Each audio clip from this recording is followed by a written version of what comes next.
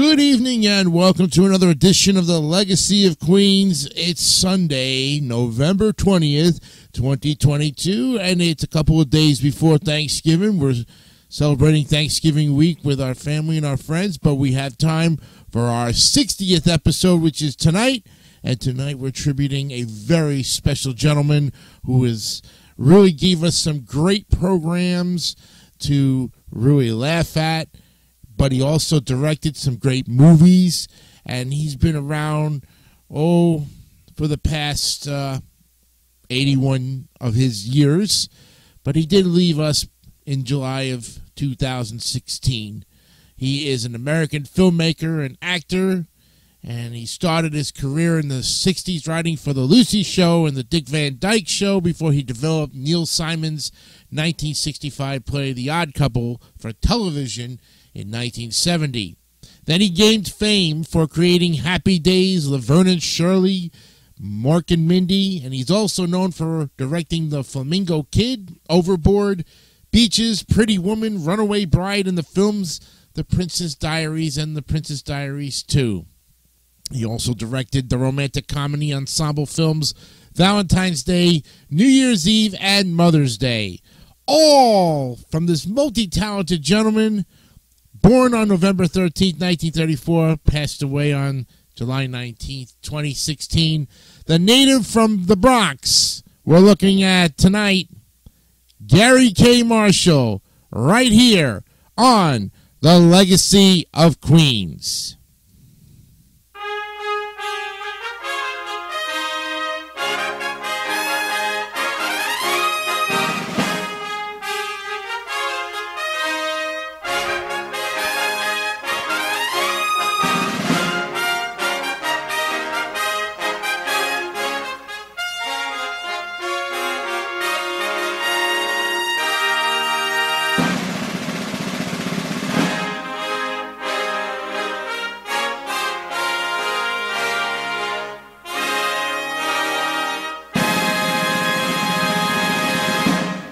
All right, welcome to the show. I'm Jason DeCanio, your host, and hope you are having a fantastic weekend before Thanksgiving, as we are now coming to the end of November, and we're looking at some great people in this third season of our show. This is episode 60 on Sunday night, November 20th, 2022.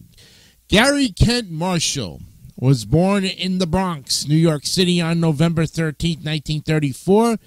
The only son and eldest child of Anthony Tony Massarelli, later Anthony Wallace Marshall, a director of industrial films and producer, and Marjorie Irene, the owner and teacher in a tap dance school. He was the brother of actress-director Penny Marshall and Ronnie Marshall Hallen, a television producer. His father was of Italian descent, his family having come from San Martino Sola Marocina, Chete, and Abruzzo, and his mother was of German, English, and Scottish ancestry. His father changed his last name from Massarelli to Marshall before his son Garry was born.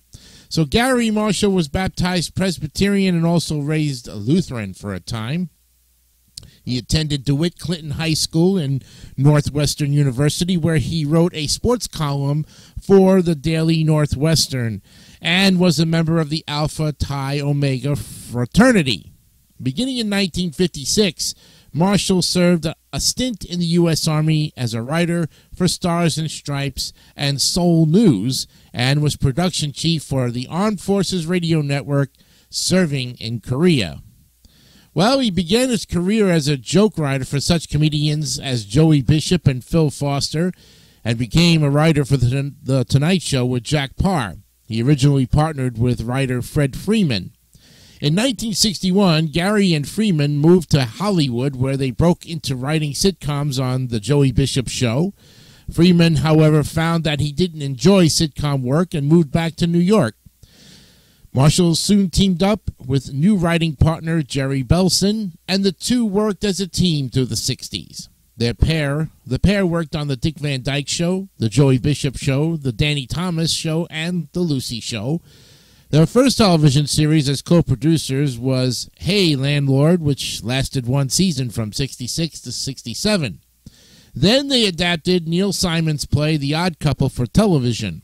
Moving into the 1970s, Marshall worked on his own or with others and created Happy Days, Laverne and Shirley, starring his sister Penny, who had earlier had a recurring role on The Odd Couple, and Mork and Mindy, which were produced by his associates Thomas L. Miller, Robert L. Boyette, and Edward K. Milkus.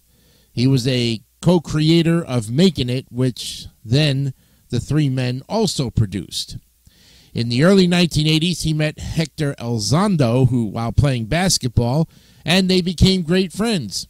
Elizondo appeared in every film that Marshall directed, beginning with his first feature film, Young Doctors in Love. Elizondo once noted that he is written into all of Marshall's contracts, whether he wanted to do the film or not. In the opening credits of Exit to Eden, their eighth film together, Elizondo is credited, as usual, Hector Elizondo. And then in 1984, Marshall had a film hit as the writer and director of The Flamingo Kid. Of all Marshall's films, Elizondo had the biggest role in The Flamingo Kid as the main character, Matt Dillon's father. Marshall wore many hats during this period of his career.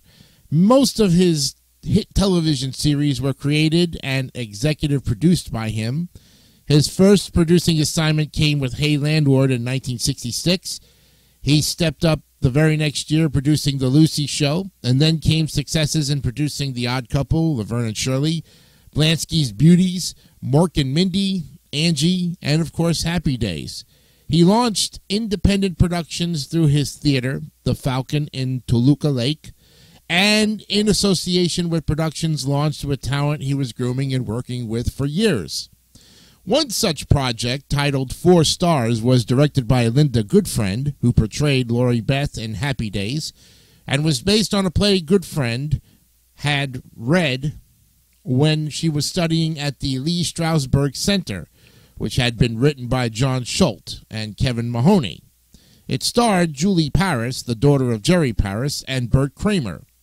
Schultz later co-wrote with TV veteran and producer Fred Fox Jr., who penned and produced a number of Marshall's television series, including Happy Days and Laverne and Shirley. Marshall went on to focus on directing feature films with a series of hits such as Beaches, Pretty Woman, The Princess Diaries, Valentine's Day, and New Year's Eve.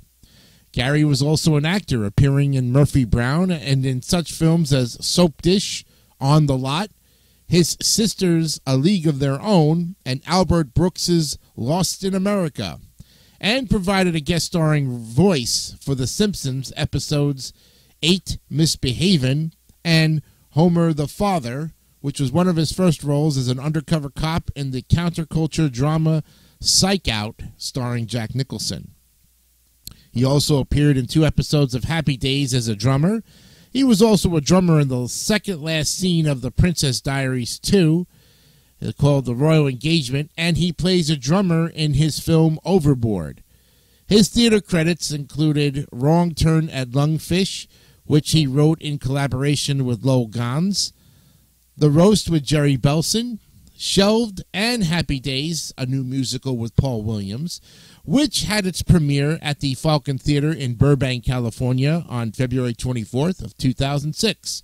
He portrayed the role of director on Burbank's Lights, Camera, Action, The Float in the 2014 Rose Parade, and then in 2014, Marshall appeared in a guest star role in a February episode in Season 11 of 2.5 Men.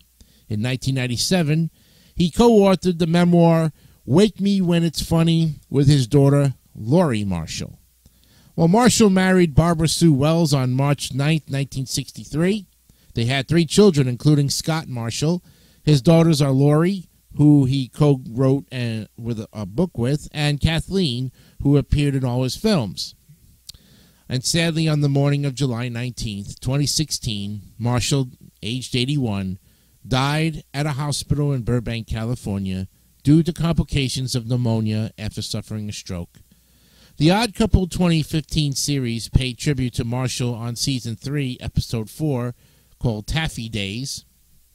It aired on November 7, 2016, by bringing together several cast members from previous roles he played in. Henry Winkler paid tribute to Marshall on Barry in 2019, and SAG-AFTRA made a memoriam tribute to Marshall on the SAG Awards in 2019. Also, Julia Roberts paid tribute to Marshall in Pretty Woman, the musical, in 2018. ABC aired the special The Happy Days of Garry Marshall on May 12th, 2020.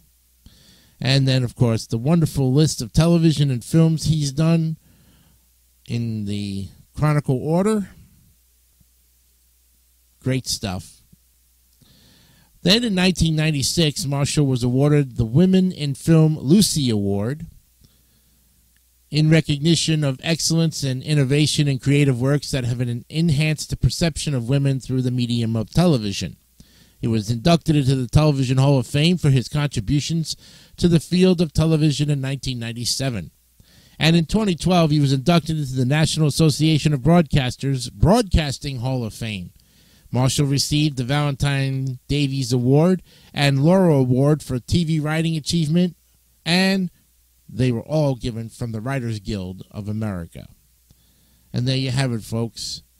The life and times of the late Garry Marshall, and we miss him dearly. He was funny, witted, a great guy, and we miss him dearly.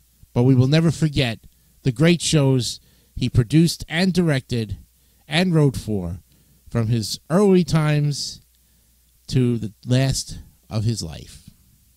We thank you, Garry Kent Marshall, for all you've done.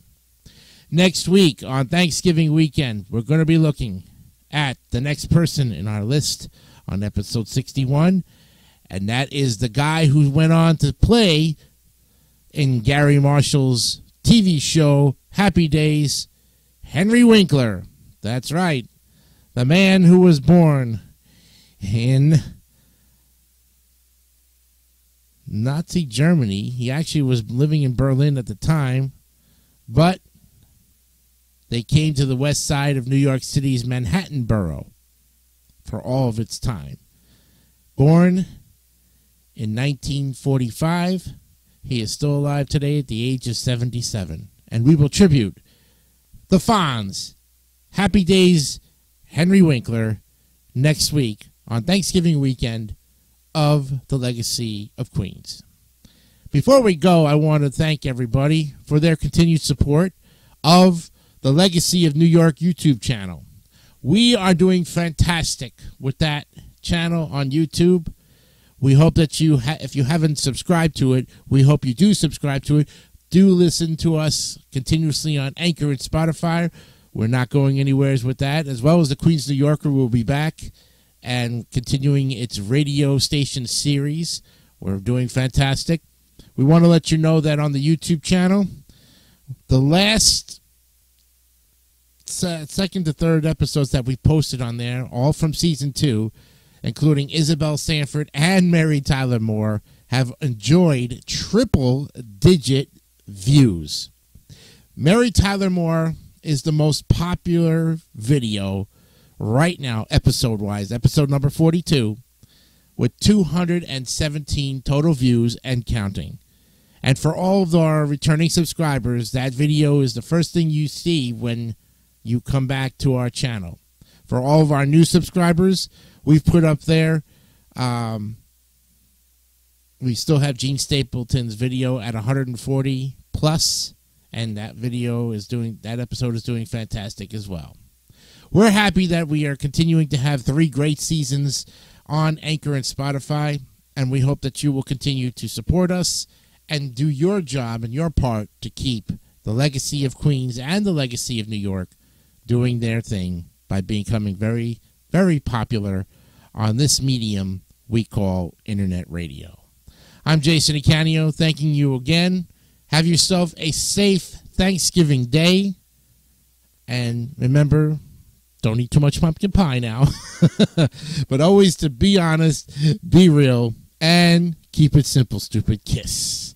We'll see you next week on the Legacy of Queens. Have a great night. Bye-bye.